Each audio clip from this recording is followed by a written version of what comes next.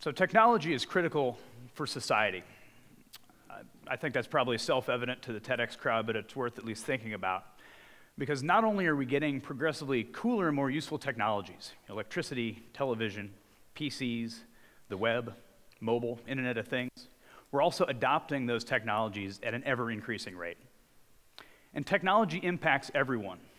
You might be excited about some sort of hipster, artisanal, back-to-nature chocolate bars, but you're going to find out about them on Pinterest, and you're going to talk to your friends about them using your iPhone.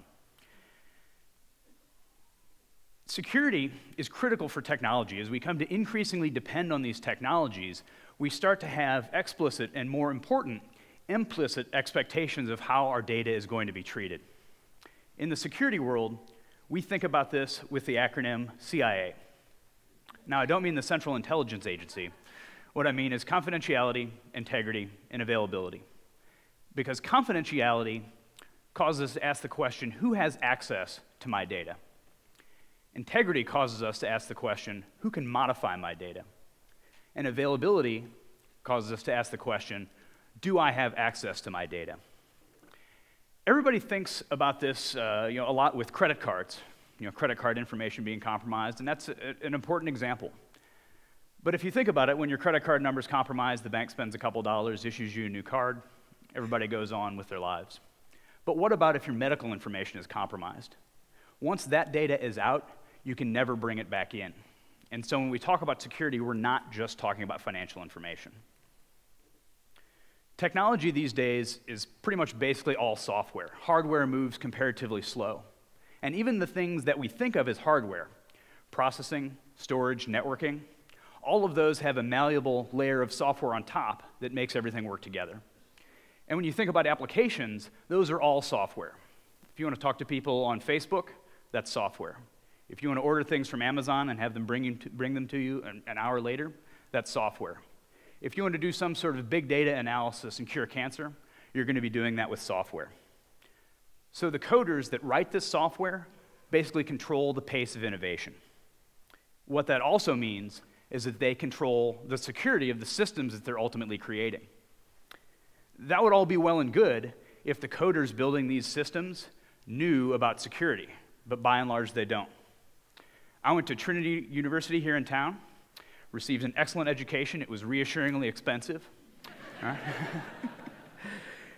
And in this, what prepared me vocationally to be a professional programmer, we almost never talked about security. In our networking class, we had a little game to see who could show the funniest window on the professor's workstation. In a systems administration seminar, we learned that we could spoof emails as if we were the professor.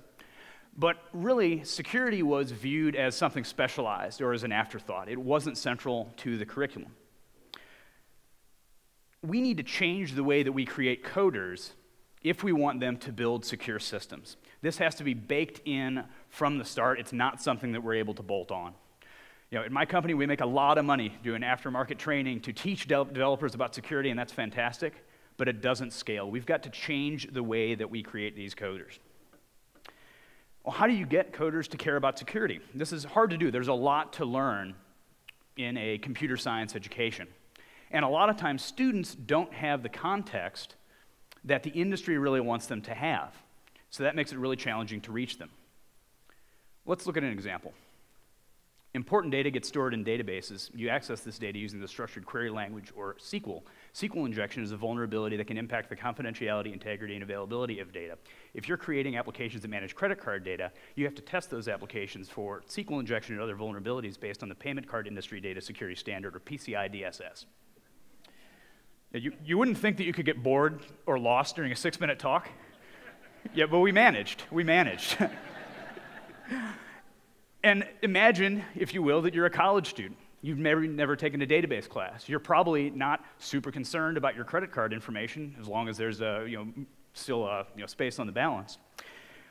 We've got to make this simpler for programmers to think about, right? We've got to make this message more universal. And what I want people to start doing is getting coders to ask, what should my code do? There's a lot of thought in software about what your software should do, right? If I'm building a banking system, I should be able to transfer money from my checking account to my savings account. And traditional software testing finds those types of problems. We need to flip that around and get developers and coders to start asking questions, what shouldn't my system do? For example, if I'm building a banking system, I probably shouldn't be able to transfer money from your savings account to my checking account. This won't alleviate all security issues, but it will start to change the landscape, and it will start to set the foundation for building more secure systems in the future. We need to install an adversarial mindset in the software developer population. So in closing, we need coders to start not just thinking about what their code does, but also figuring out what shouldn't my code be doing. And as consumers of technology, we need to start asking the people that are providing us with that technology, what have you done to make sure that this only does what it's supposed to do? If we can do that, we can start building a more secure future. Thank you.